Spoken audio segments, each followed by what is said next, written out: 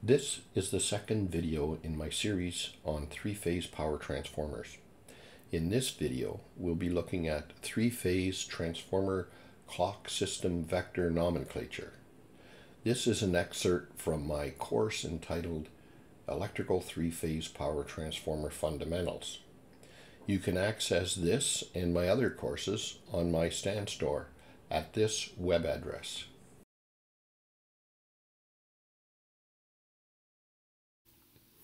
The main purpose of power transformers in a system is to change voltage levels.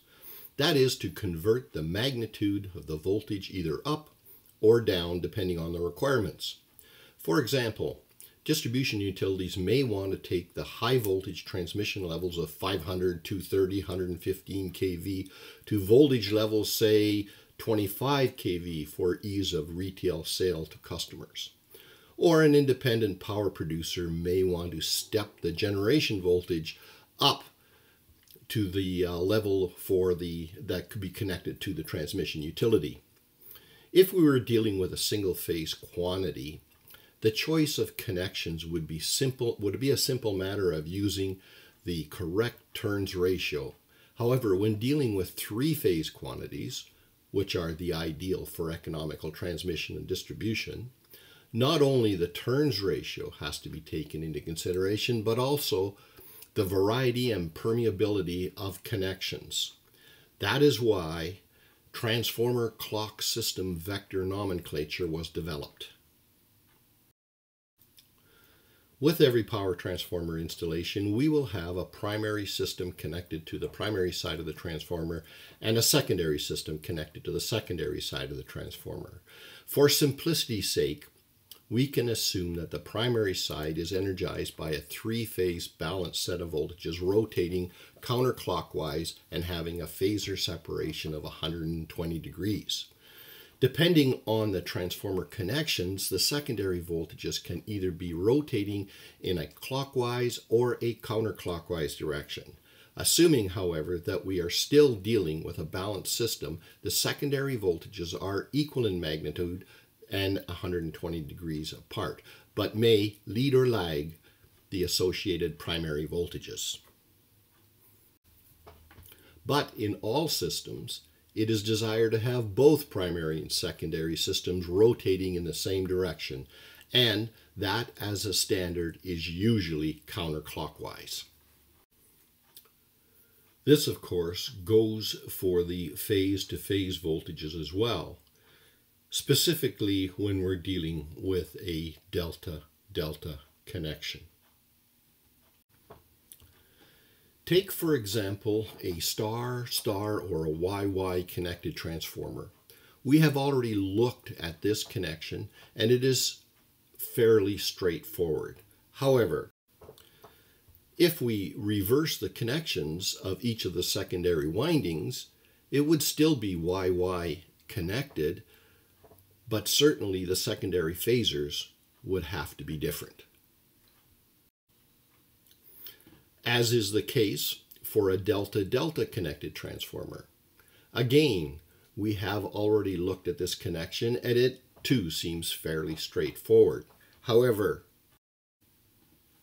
once again, if we reverse the connections of each secondary winding, it would still be delta-delta connected, but certainly the secondary phasors would have to be different. Another example would be the star-delta connected transformer, which we also have studied. We could have just as easily used the secondary windings connections that you see here now, and it would still be a star-delta transformer. So how do we simply convey the configuration along with the connections? The answer is transformer clock system vector nomenclature.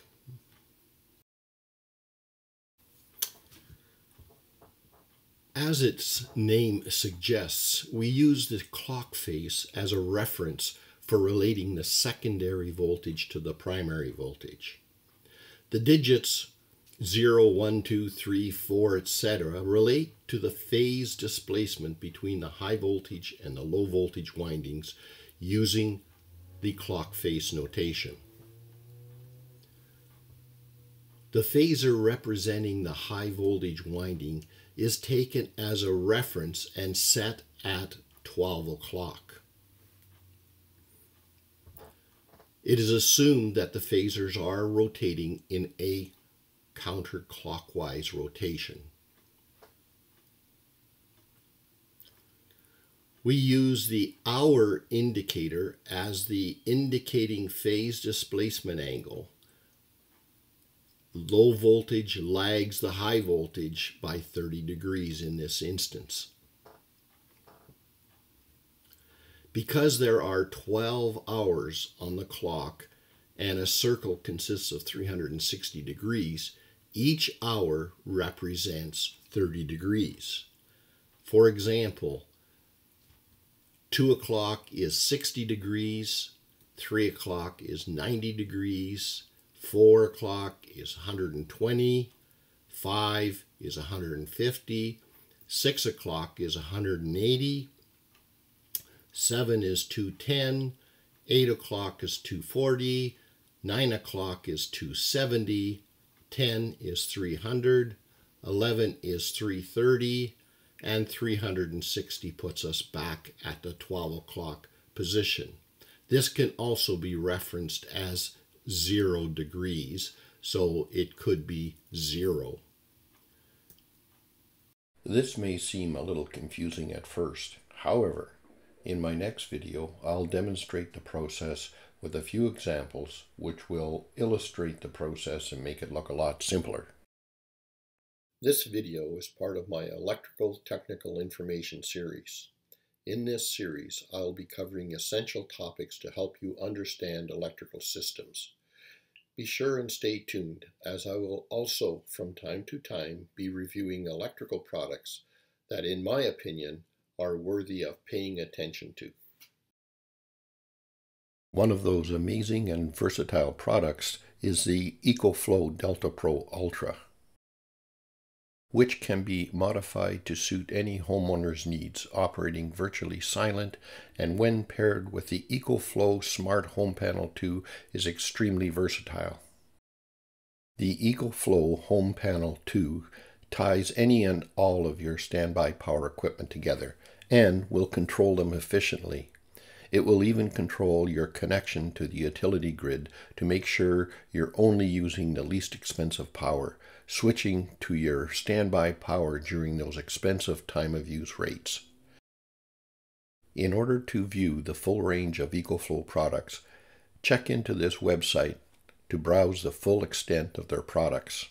There is no cost or commitment for viewing. Before ending this video, let me repeat the connection to obtain my free copy of the Ultimate Guide to Residential Standby Generators and receive access to all of 𝐃𝐈𝐒𝐂 products. Also, here is the connection to obtain a free copy of my 50-page electrical power crib sheets. And finally, here is a link to all of my electrical courses which are located in my stand store.